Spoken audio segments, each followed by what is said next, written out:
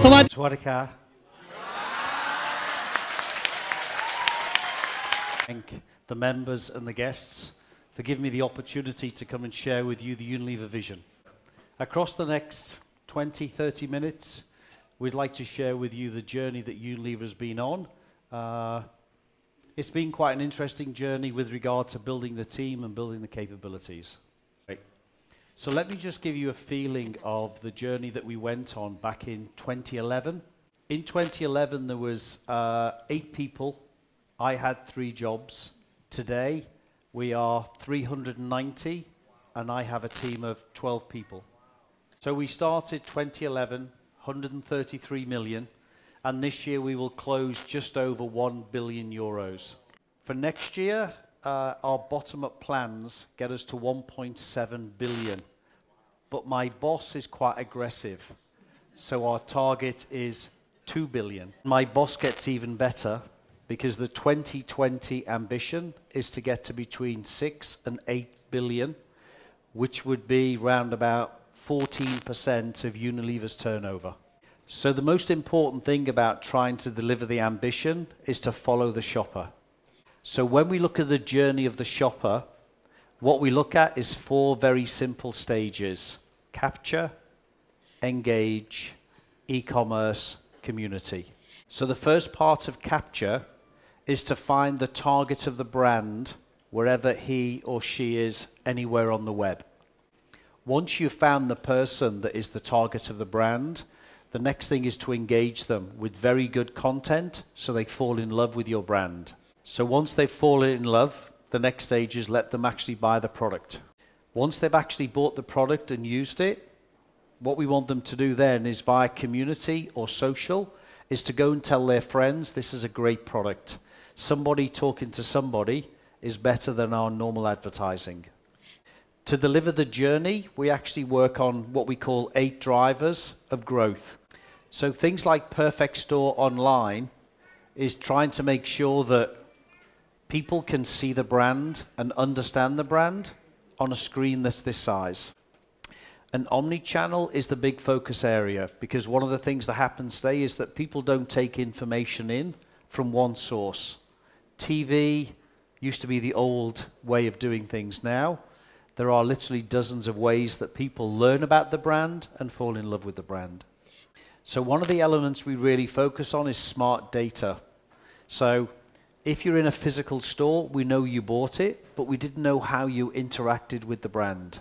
The difference is online is that we know every single click that you make, whether you've watched a video, whether you've clicked on a review, we really understand what is driving you to purchase. One of the things we need to do is to make choices on where we use our money and our people. So let me take you through some of those bigger choices that we make as a global e-commerce team. So here's 3 of the big choices that we've made. The first one is about markets. So the first choice that we've made is by 2020, we want to get to 1 billion in turnover in China, USA, and India. The second thing to do is to focus on some of the growth engines that we see, whether they be customers or brands. So some of the big choices that we've made are to kind of focus on kind of Dove as a big global brand, Aviance, which is your brand, and then also to think about how do we win with some of the big global customers like Amazon, Taobao. So the next one, I personally think is the most important, and that is mindset. So the key part of it is that within Unilever, we manage big brands like Dove very well, but we need people like you to actually create business models and brands. For me, that's very hard, but it's the best part of actually getting out of bed and creating a business.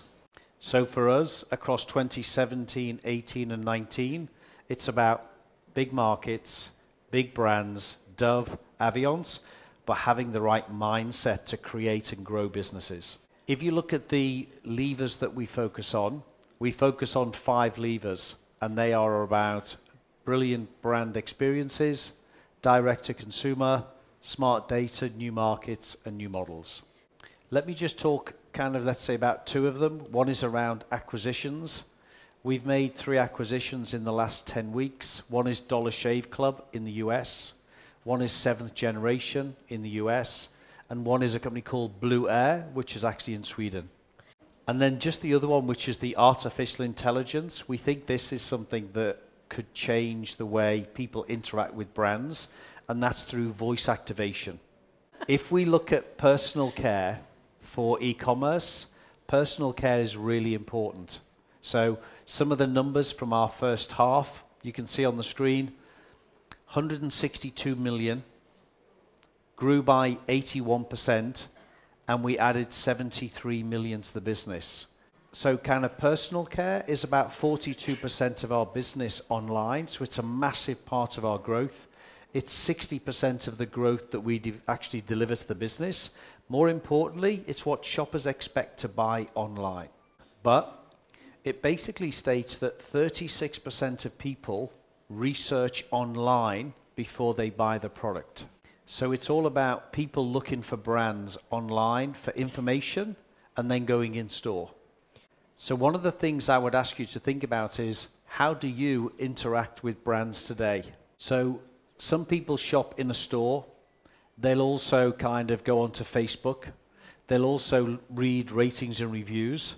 So the way that brands are interacting with shoppers is very different from 5 or 10 years ago when it was TV and the brand. It's very different. The company that will win is the one that can understand the shopper as they go through different parts of the journey and connect the data.